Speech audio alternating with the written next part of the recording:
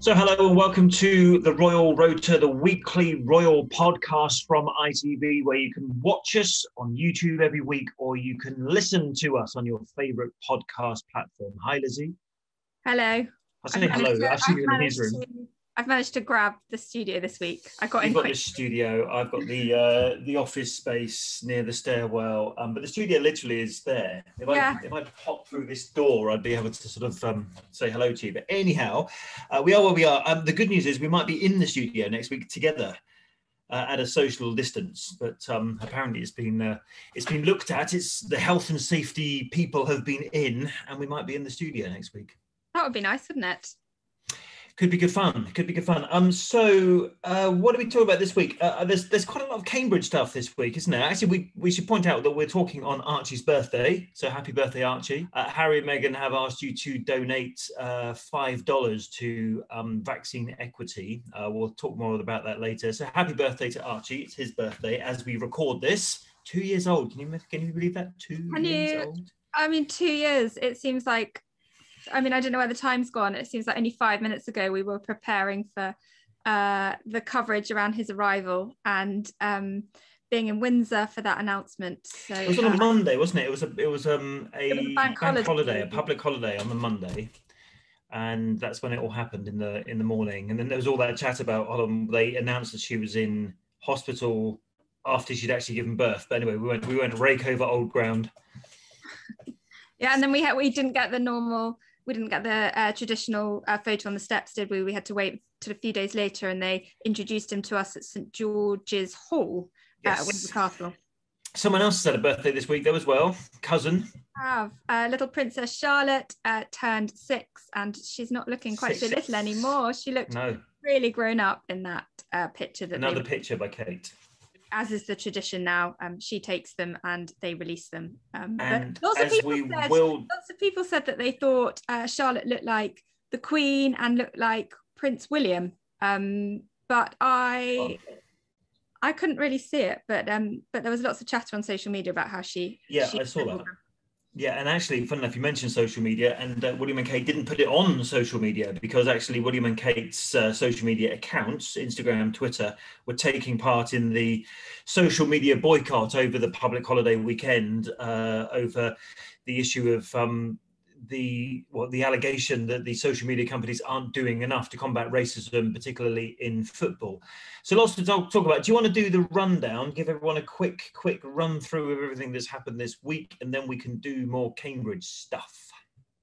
So this week, Kate and William launched a new YouTube channel. So they already have an Instagram account and a Twitter account, and now they have gone live on YouTube with a fancy little introductory video, and then today we got their first proper material. Which we will play you the fancy video if you stay with us.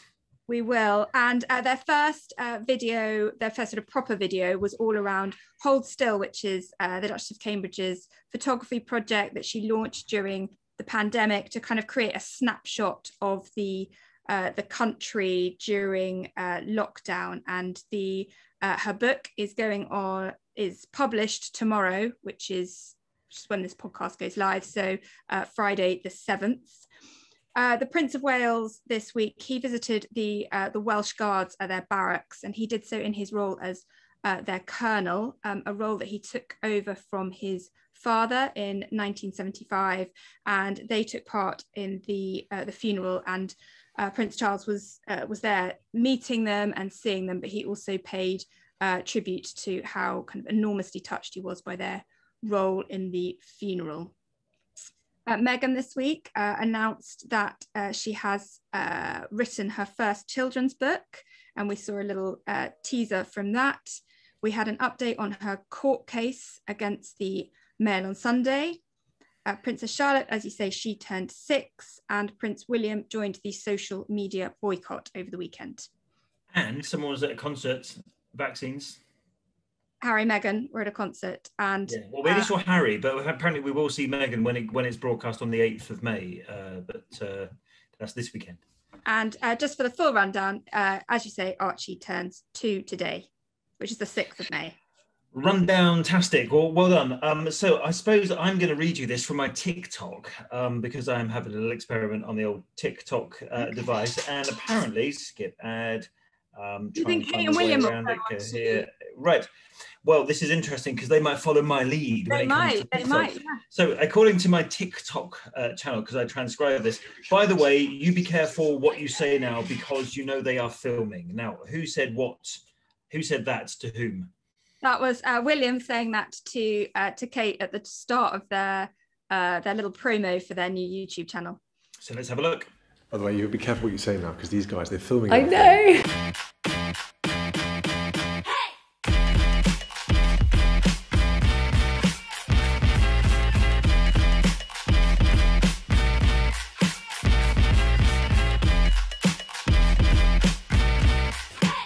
You don't need to roll your arm. Do you not roll it? No.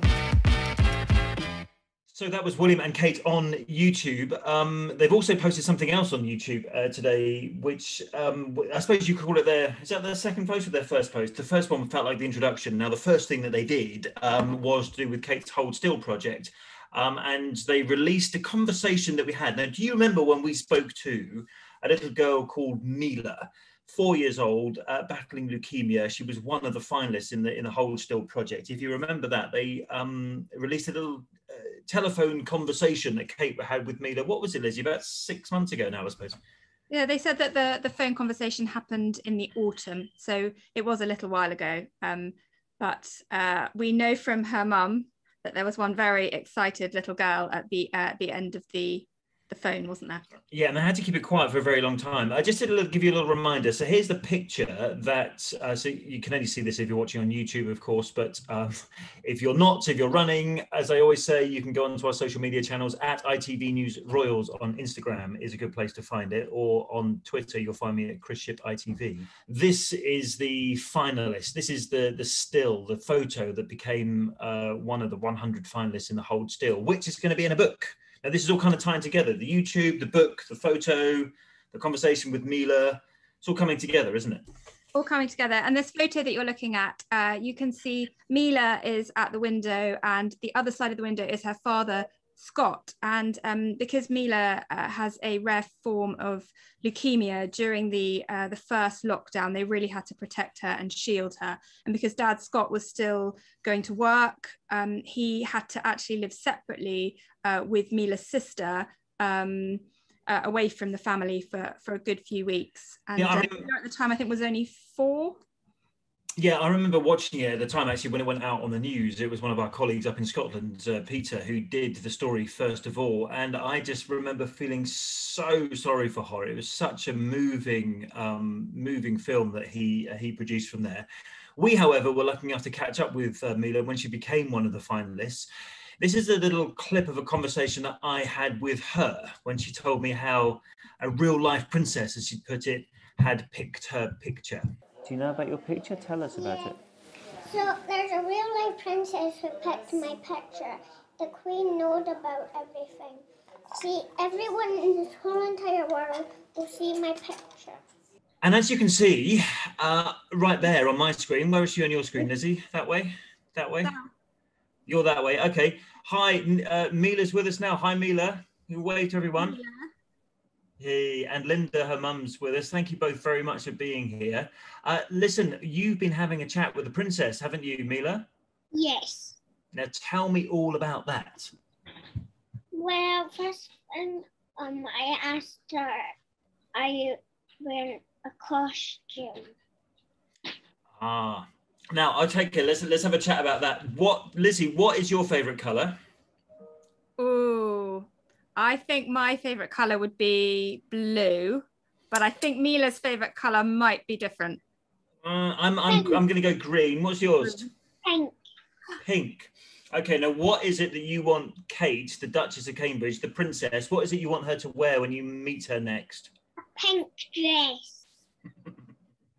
And she said she would, didn't she? She said that she would. Do you have a costume? I'm not wearing a princess costume right now, I'm afraid, Mila. Do you have lots of dressing up outfits yourself? Yes. Yeah? What's your favourite colour? Pink. Pink, okay, well I have to make sure had to make sure I go and try and find myself a pink dress, so that hopefully when one day, hopefully Mila will get to meet, and then I'll remember to wear my pink dress for you. Yay! Tell us about the pink dress then. You want Kate to wear a pink dress, yes? Yes. Good. Well, I think she should, don't you, Lizzie? Definitely think she should, and she promised, so I think she would. Exactly. Linda, when did you have this conversation with the Duchess of Cambridge? It was about 6 months ago, wasn't it? It was, yeah. I think around October time. Right. I was Did you know they were? then. You were 4 then. So hold on. How old are you now? 5. 5. I've lost count of how many fingers I am. I'm sort of up here somewhere. So, how did you keep it quiet for all that time? That was really difficult. Secret. Obviously, I was able to talk to Scott about it, but yeah, that was not an easy secret to keep. Did you know it was going to end up on their new YouTube channel? I didn't at that time. Hold on a minute. We've got to pause the conversation to something important. What's this? Picture, yeah. A flower when the sun sets. This is the picture. I can see Josie, Dad, Mum, and Mila. When did you paint this? I painted it on Thursday. Thursday.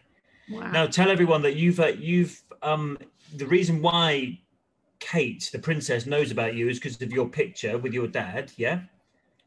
But also you've just been in hospital for more treatment, haven't you? Yeah. Were you being brave? Always brave. Mum, she's always brave, isn't she, Linda? She's had a tough week. She was in on Monday for a PCR COVID test, back in theatre on Tuesday, and a wee unexpected trip today as well for croup. So she's doing tough week. That's pretty tough. Mila, do you want to tell us about the new person in your house? What's his name? Luna. Luna? I thought it was called Mr. Cole. Mr. Cole is your other dog. Oh, you got 2 dogs? She's got a new dog since the interview. So, Sheila, 1 second. There's 2 dogs in the house. Linda, the conversation that you had with Kate, I thought it was lovely, wasn't it? Because it sort of brought everything together. The book's coming out tomorrow. Have you had a copy of it yet? Not yet. I believe they're sending them out. So it'll be nice to see that. You're in there. You're one of the 100 finalists. You've had the chat with Kate. It's gone all over their YouTube channel. There's millions of people listening to it. So what do you think about it all, Mila? Are you happy? Yeah, I'm happy. And tell me, did you like your conversation with the princess? Yeah. Yeah? Now, what are you going to say to her when you meet her? I want to meet our kids. And Mila, you told Kate, didn't you, the princess, that you know the names of all 3 of her kids, don't you? I know one of her kids' names. Do you? What are their names? Can you remember? Yeah. What are their names? Charlotte. Yes. Who else? George. George, well done. And there's one more. Louis. Yay! Louis's got so big now, he's very quick running around, and he's on his little scooter as well. He's very quick. I can't keep up with him. You'd like to go on your scooter too, don't you? Yeah. Now, I've got a question for you. You know, when we first met you, or one of my friends met you called Peter, he found out that you were big fans of Ant and Dec. Is that right? Ant and Dec. So, who would you rather meet, Ant and Dec or the princess in the pink dress? Ooh. That's tough. That's a tough one. How about just say all of them? Yeah. That's really good. Listen, you've been brave this week in hospital. So are you looking forward to seeing your picture in this new book that's coming out? Has Mummy told you about the new book? Yeah? Yeah. Yeah. Mila, do you remember when you had the photo taken? Tell us why Daddy's one side of the window and why you're the other. Do you remember why? Do you want to tell us? Because I had to self-isolate because Daddy wanted to keep me safe. Yeah. But Daddy's home now, isn't he? So you're all together again. He's at work. He's at work. He's at work now, isn't he? But when Daddy came back into the house, you gave him a really big cuddle.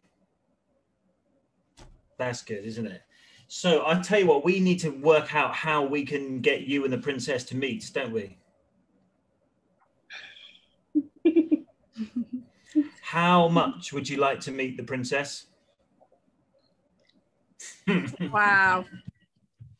Anyone who's not watching on YouTube, you might be listening to this podcast while you're in your ears. Mila just put out her hands really, really wide to say what? Lots and lots and lots. I love her so much. You love her so much. Mila, have you been able to tell your friends yet that you had a phone call from the princess? Wow. What did your friends say?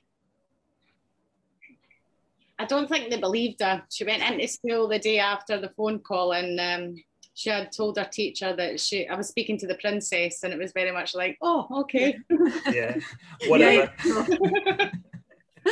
So, But she I suppose you just went. You said she spoke to you for about 20 minutes, didn't you, Linda?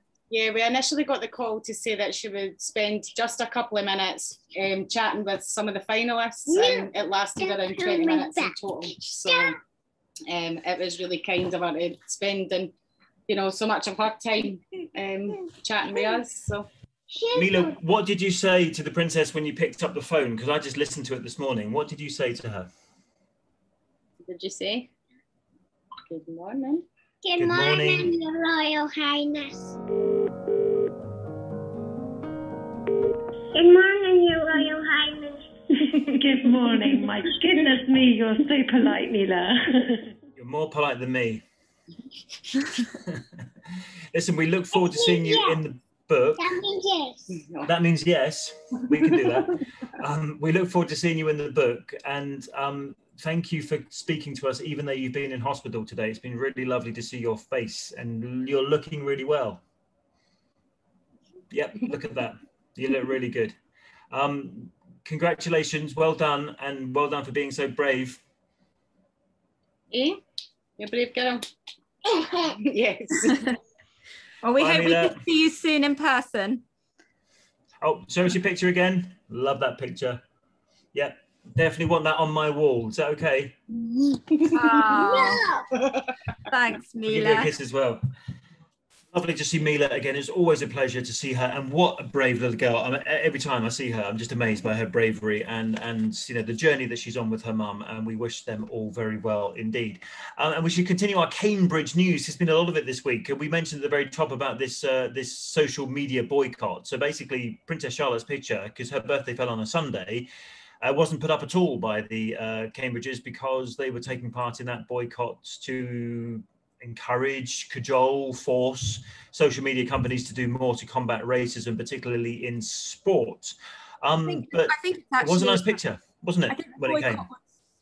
Boycott was general online abuse, I think, wasn't it, to persuade kind of tech giants to take a stronger stance on abuse. So Yes.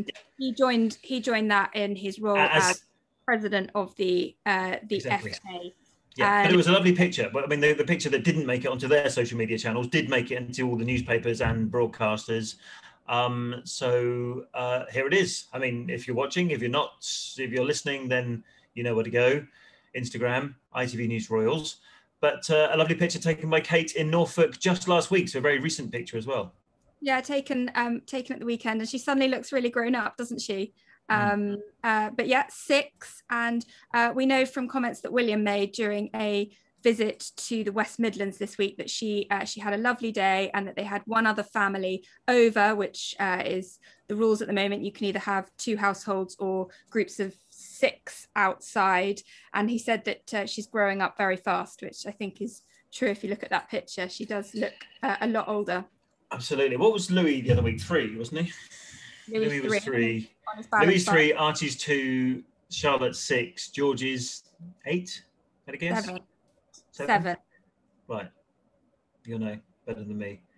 I'll bow to your great knowledge. Isn't George's birthday coming up? It's like a June, July birthday. Am I right? Wrong? Coming up. Yes, coming up. Good. That's you saying you don't know, isn't it? I'm agreeing with you. I just said it's coming agreeing up. That it's coming up. Good. I'm agreeing yeah. So the Cambridge's YouTube, the social media ban, there was the birthday. What else we had from the Cambridges this week? William's visit. He went up to Aston Villa, his football club. His football club. He went there and he did a yeah. And then the book, Hold Still. and then the book holds still. A busy week for them. I thought their new YouTube is very slick though, isn't it? A very polished, a bit like the video we saw. Actually, it came out when we were kind of mid-recording last week. Their video of the family to mark 10 years of marriage. We were sort of recording and like, oh, something's happening. Yeah, that video. Some people said it felt like a John Lewis advert or an advert for sort of Barber outdoor wear or something. It was very slick indeed, wasn't it? That was to mark their 10th anniversary, wasn't it? Yeah, very, very slick, very polished. And as I think this YouTube one is, they've got a digital team that work with them. And actually it was a filmmaker called Will War that did their one for their anniversary. But I think their digital team have done their YouTube video. And they've it's always nice seeing, they've done a montage looking back at things that they've done. It's always nice seeing things that we've kind of, trips that we've been on and events that we've been at and stories we've covered. So to go from something very modern, which is YouTube and videos, to something a bit less modern, which is a book full of words. We've been joined by a friend of this podcast. We say you're a friend of this podcast, Jobbo, Robert Jobson, Evening Standard, man of ABC News. What else? Author. Royal correspondent. Royal correspondent for 3 decades. Hello, Jobbo. How are you? I'm very well, thanks, Chris. Lovely to see you. We haven't seen you in person for a long time, but this is the best we can do for now. I think the last time we saw Jobbo was at the Duchess of Cambridge engagement at the club in London. Oh, we went clubbing. Oh, that was good. That was good. And there was that brilliant singer, wasn't there? She was a brilliant singer. And the Duke and Duchess, or the Prince of Wales and the Duchess of Cambridge, were tapping their feet and to that singer who had a beehive like he had in the 60s. In some underground club just off Oxford Street in central London, wasn't it? So we'll have to meet there again when it's open. Yeah, exactly, and have a few drinks. Now, listen, the reason we've invited you on, I understand from looking at some of your social media posts that you might have a new publication. I do, Chris. And it's already out, and thank you very much for mentioning it. I really appreciate it. Yep. It's called, and here we go, the cheap plug, get it over. It's called Prince Philip's Century.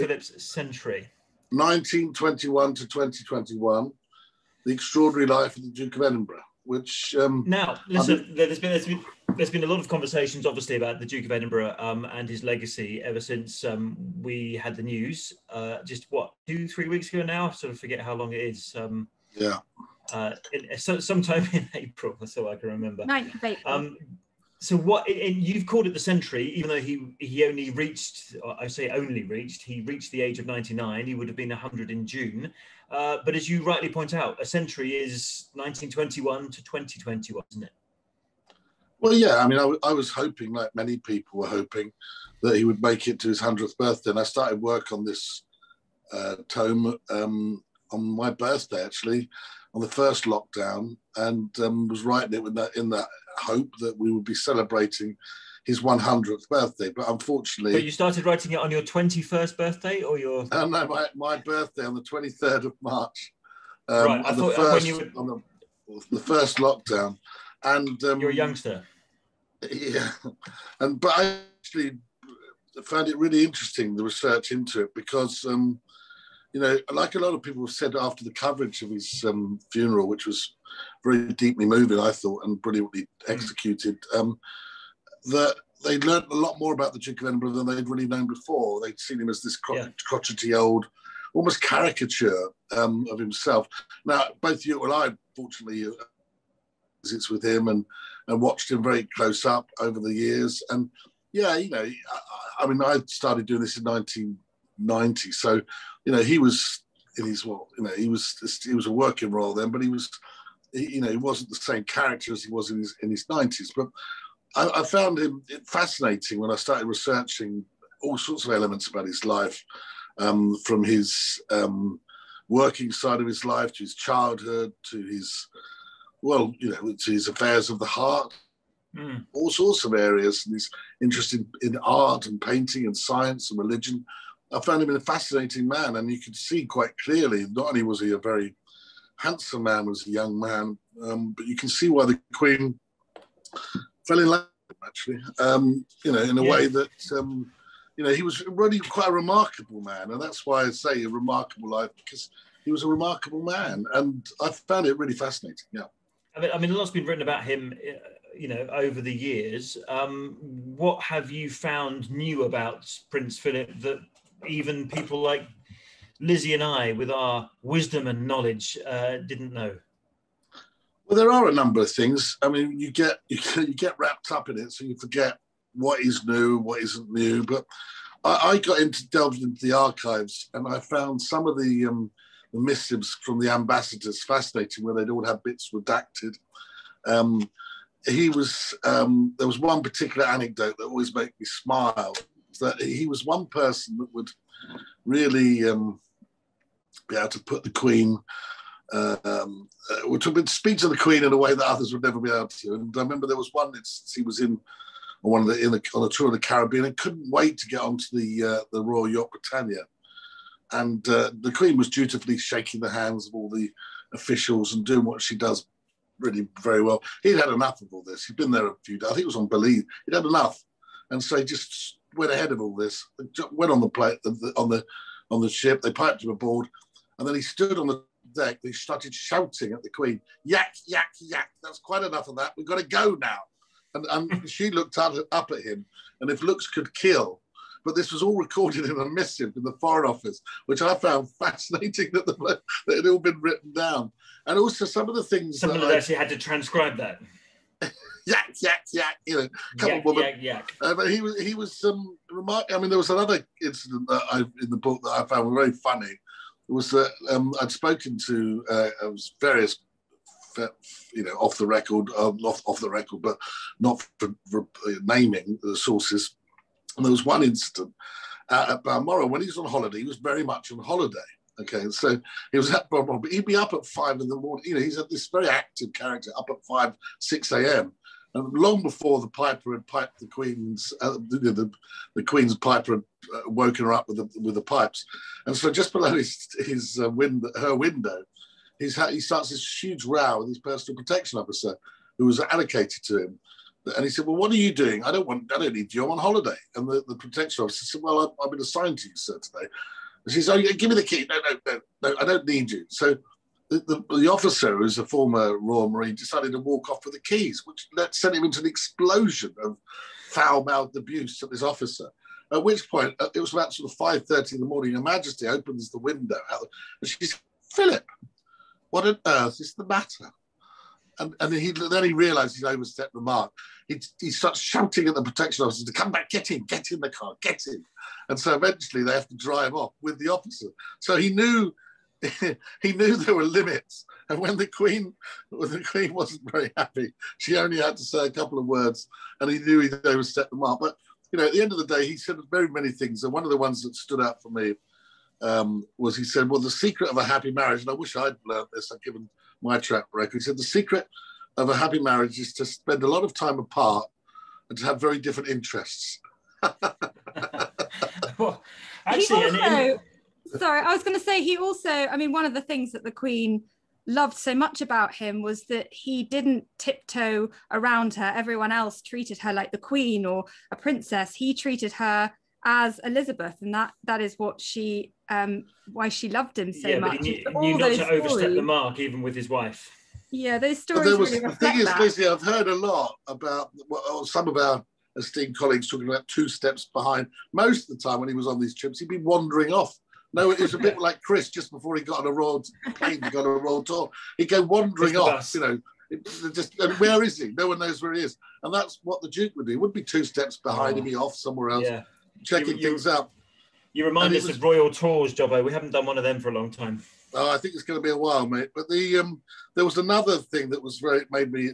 I mean, once the Queen was aboard the Royal Yacht Britannia, and he was ranting so much, shouting so much about something or other, that the Queen locked herself in the cabin, and her private secretary, later Lord Charteris, then Sir Martin Charteris, or Martin Charteris, said, Your Majesty, you've got to come out. She said, I'm not coming out until he's calmed down, and I'm not coming out until he stops shouting. It's great, isn't it? Even the Queen. And listen, you watched the funeral. We all thought it was, you know what? We said this last week, didn't we? But this was the slimmed down funeral, and yes, it was quite a spectacular moment, wasn't it, in Windsor? And we're just going to have a quick listen to what Prince Charles said about it this week, because the Prince of Wales was doing a visit in Windsor. He was visiting the Welsh Guards, part of the household division.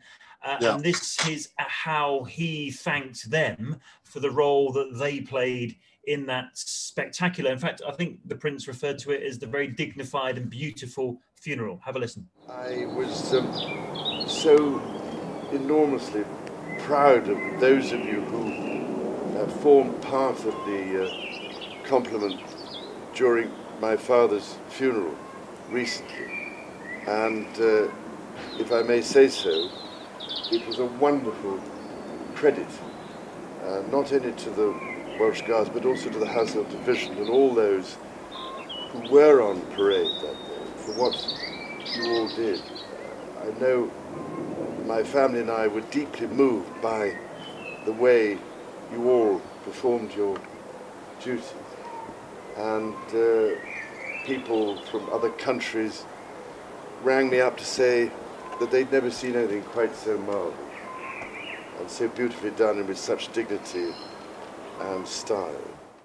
There's been quite a lot of talk, hasn't there, Jobber, about the relationship between Charles and Philip, particularly over the sort of latter years, and how it's changed. How do you think it's changed? Oh, it was certainly quite difficult in the early years. I think that the Duke of Edinburgh, rightly or wrongly, felt that he wanted to toughen up his son. He had a certain way that he felt that going to Gordonston, for example, was good for him. It would be good for his son. And Prince Charles would probably be benefited from going to Eton. There's no doubt about that, which would have been the Queen Mother and the Queen's choice. The relationship was difficult. There's no doubt about that.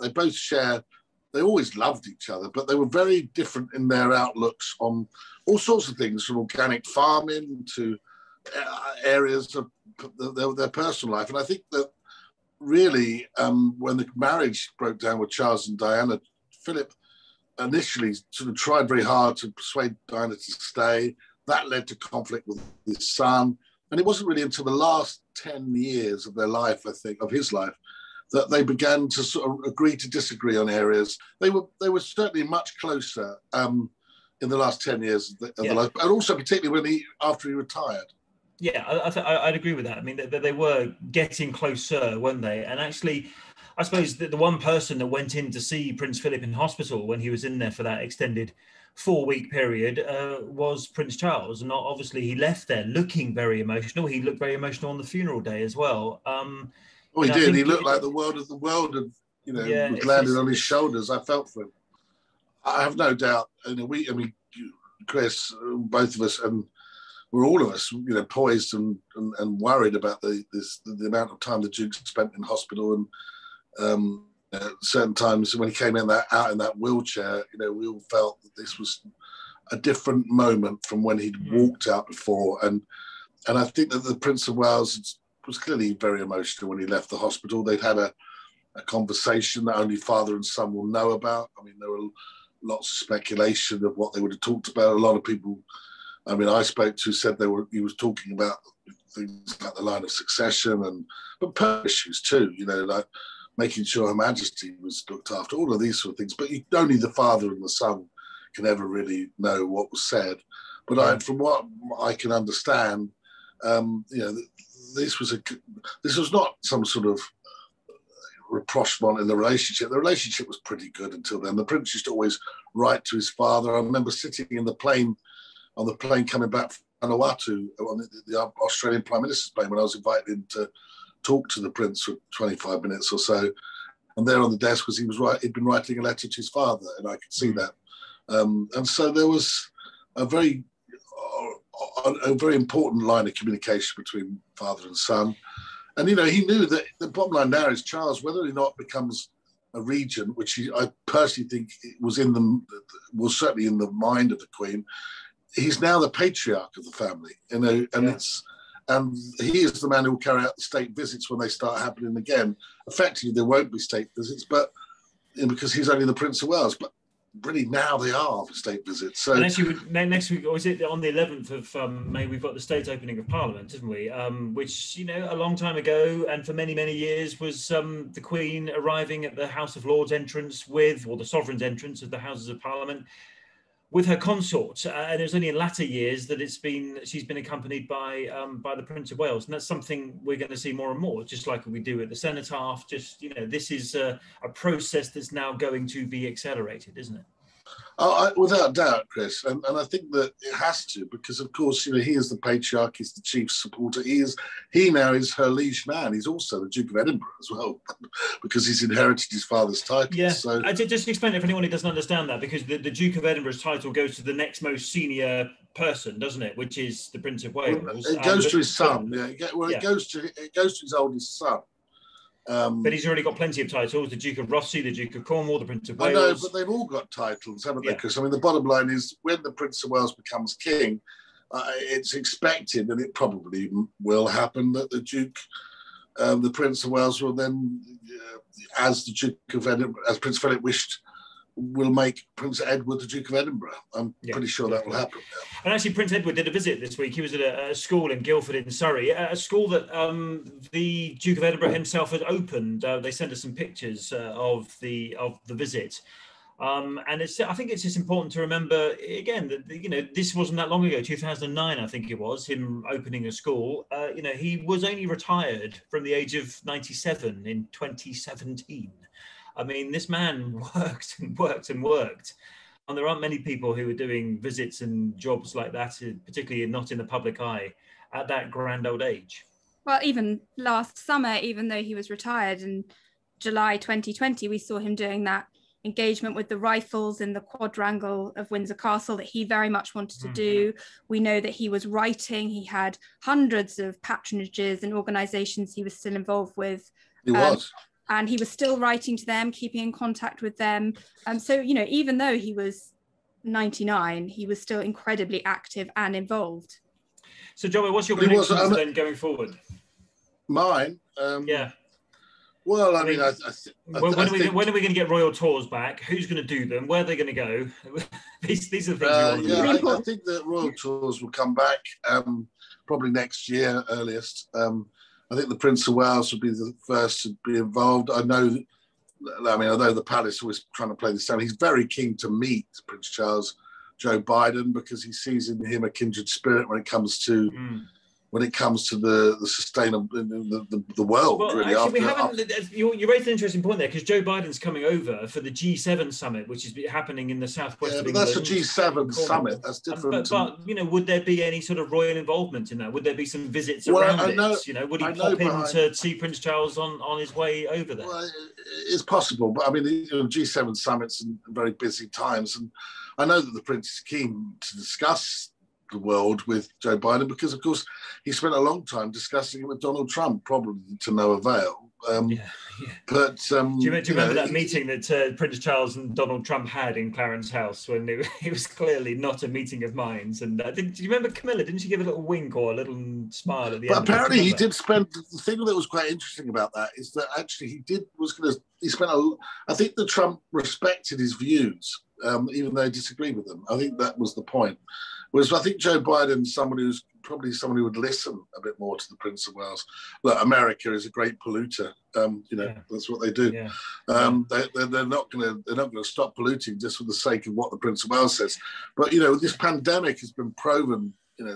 Is proof in the pudding that you've got to start listening to nature, and that's what Prince Charles was saying in his book Harmony all those years ago when he wrote it. It's extremely important that we listen, and we embrace nature rather than bulldoze over it. And I think that's really important.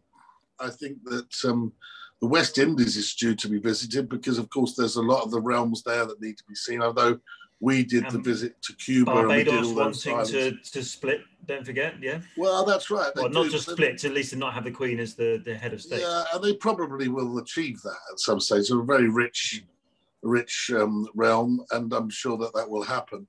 Canada is due to a visit at some stage, but we've got less royals now. Of course, we've got the California royals that Meghan Markle, Meghan Duchess of Sussex, Meghan, Princess Henry, whatever she's called these days, whatever title she doesn't want to use. I would have just called it Meghan. She's the most famous Meghan in the world. And she has a new book, which we've got to talk about as well in this podcast. But your book, by the way, is now out. So Prince Philip, A Century. Show it one more time. There we go. 1921 With pictures by Mr. Arthur Edwards, MBE, as well. Well, we all like Arthur Edwards. Big fan of this podcast. So from the Prince Philip, who was the great-grandfather of Archie. Is that right? Kind of right? Yes, is right. And Archie, who has turned 2, as we told you at the top of this podcast. Remember last year, you might remember that video, Duck, Duck, Rabbit. Hey, look, a duck. That's not a duck, that's a rabbit. Yeah, can you turn the page? What happens after that?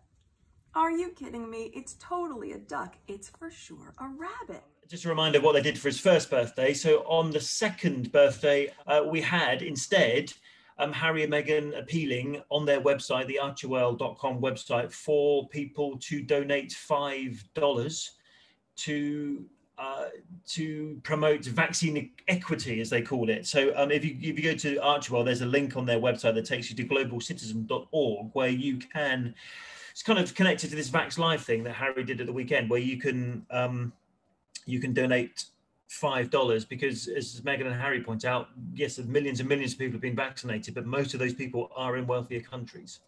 Yeah, Archewell, their non-profit organisation, is working in partnership with Global Citizen and the Vaccine Alliance. And for every $5 that is donated, that will be matched. So I think if you give $5, it will turn into actually $20. Turn into 20, yes. They've obviously got other people to match that amount, haven't they? Because Harry, have we shown people the video of Harry on stage at the Vax Live events yet? No, we haven't, have we? No.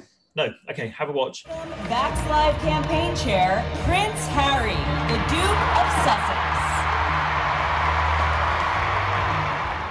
Hi, everybody.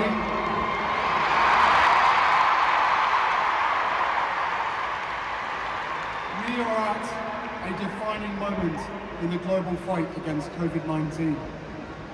Tonight is a celebration of each of you here, the vaccinated frontline workers in the audience, and the millions of frontline heroes around the world.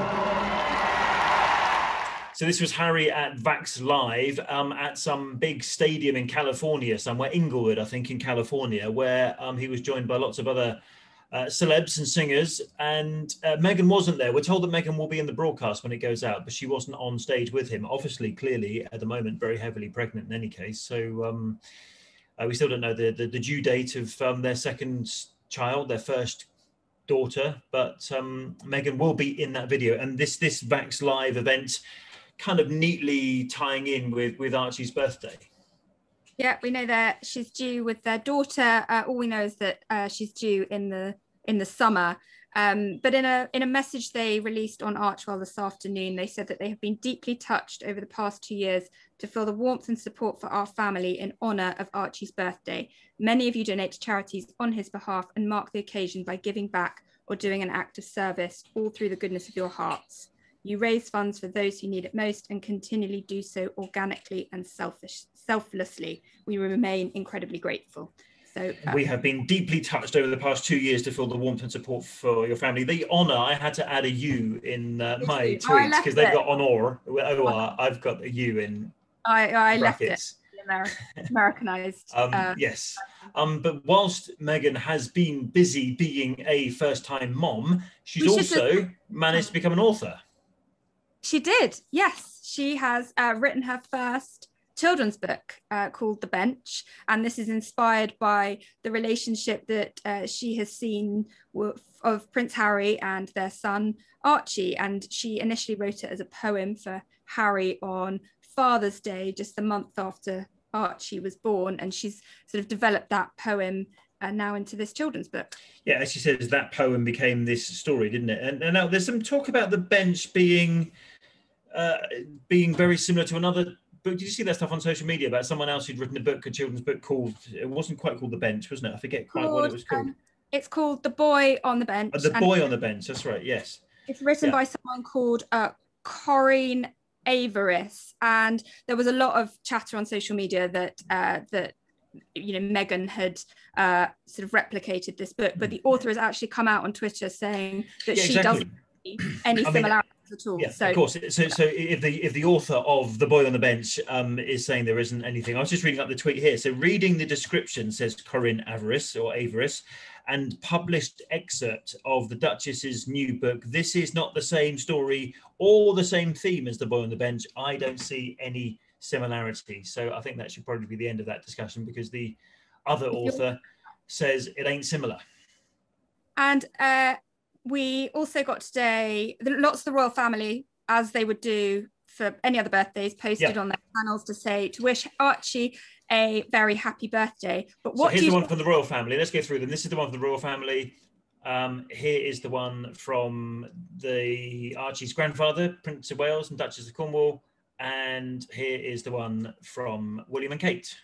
Yeah, so lots of pictures. The pictures from the christening on the Kensington one and the Clarence House one, weren't they? But what do you think? The Queen got him a waffle maker for Christmas. How do you beat a waffle maker? How do you beat a waffle maker? Yeah, what's the next thing up from a waffle maker? I mean, could it be something very British, like a sort of a toasted sandwich maker, or a barbecue to have in the garage when it rains too much? Or I mean, he's 2. I don't think he'll be barbecuing just yet. Barbecuing, no. But organic waffle maker. It wasn't the waffle maker wasn't organic. It was the waffle mix that went inside the waffle maker. Yeah, we know that from his chat with right. Now we spent some time on a sort of Zoom call or Teams call, a bit like this, listening to the High Court this week. You haven't heard the last of Meghan versus the Mail on Sunday, so we're going to do a very quick recap of what happened. Do you want to do that, Lizzie, or me? I can do that. So this is all to do with the case against the Mail on Sunday over the publication of that letter that Meghan wrote to her father. And so earlier this year, a summary judgment was granted in relation to the privacy claim, and as well as a lot of the copyright claim. And basically a summary judgment means that it doesn't have to go to trial and the judge just makes a decision. This week, he granted a summary judgment in relation to the outstanding issues of the copyright claim after lawyers acting on behalf of the Queen and also Jason Knauf, her former communications secretary, both said, we had nothing to do with the letter. The copyright is all Meghan's.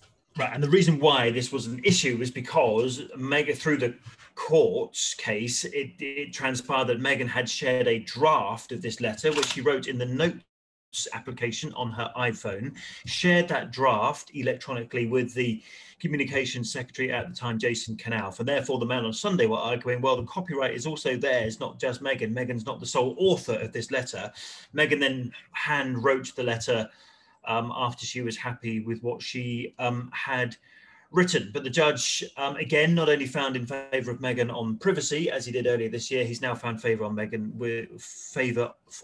on copyright. And that means that Meghan's not only got the 90% of her costs for the summary judgment, she's got the 10% as well. So this has cost the Mail on Sunday quite a bit of money.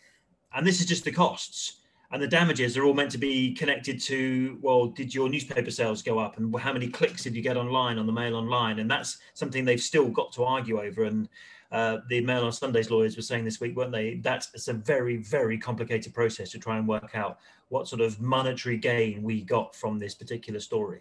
Yeah, so while we've had another decision this week, it's not quite over yet. They have gone away. There will be more. There will be more. Anyway, we'll bring you that more when it happens, of course, as you would expect. We've covered them all this week, haven't we? We haven't seen, we've seen the Queen. We haven't talked about the Queen. Before we go then, a couple of pictures of the Queen, who gave another virtual audience. She was at Windsor Castle. Her ambassadors, one was from the Vatican, one was from another country in the world somewhere, and she held her virtual audiences for those new ambassadors in their positions. So that's what she was doing this week. And we also know that she will be out and about on the 11th of May for the state opening of the Houses of Parliament. Yep, as is tradition, but in day dress. Sorry? In day dress, not the state robes. I thought you said dangerous. And I was like, why? Day dress, and no crown on the head either. No, and it'll all be scaled back, obviously, like everything is because of COVID. But I suspect this will be the first time that we see her outside of palace walls since Prince Philip passed away. And in the meantime, we've got to go away and work out how we can get Mila to meet Kate and Anton Deck and have Kate in a pink dress. Okay, that's this afternoon's challenge. Yeah, I tell you, that's your task. This is your producer challenge for the next week. Oh, wow. We'll keep you updated next week. Thanks for listening.